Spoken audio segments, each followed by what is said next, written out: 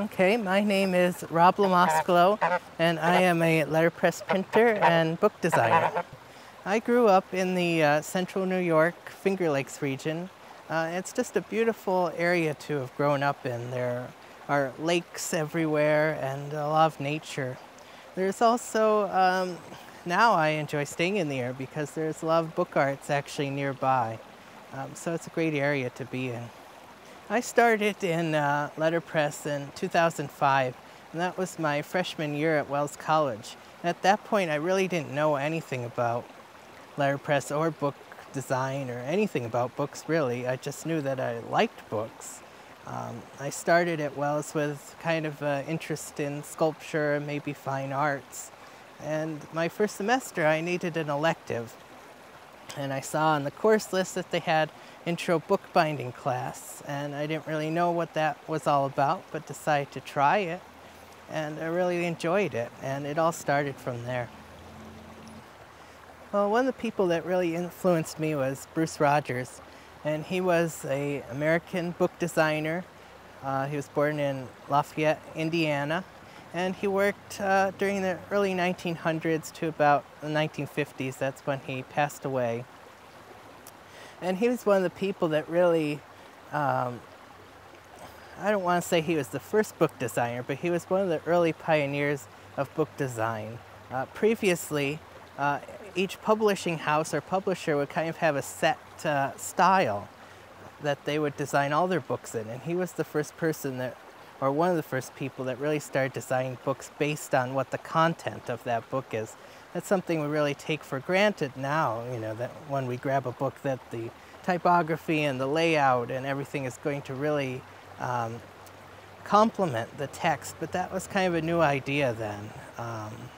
If we think about the really old type founders, people like Garamond or even Gutenberg, there was so much involved in designing and casting their own typeface, so they might only have one or two typefaces.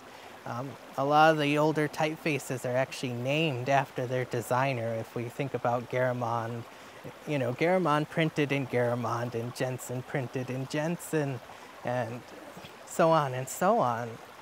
And there was just too much time involved to have multiple typefaces.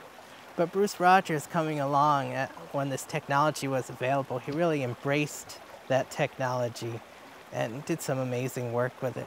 Well, I always had an interest in the fine arts, especially sculpture. So I think I may have pursued that.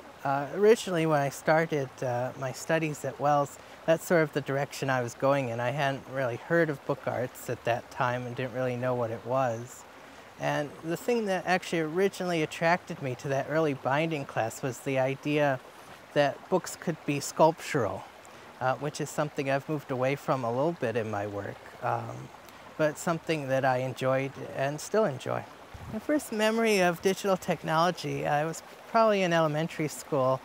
My mother signed me up for this summer course the school was having, and at that point, the technology was pretty crude. We had, you know, a black and white printer with a ribbon in it and some old page layout software, and we did various things.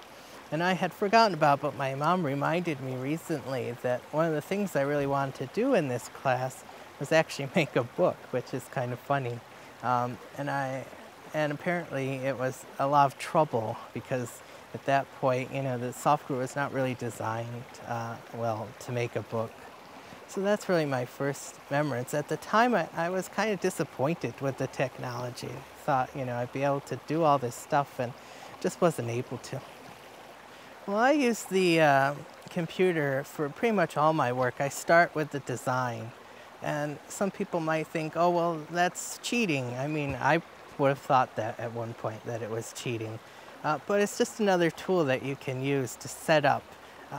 You know, even if I'm doing a book in metal type, I'll design it on the computer because it's a great tool. And you can try different things that would just take days and days to try in metal type and quickly decide if you like it or not.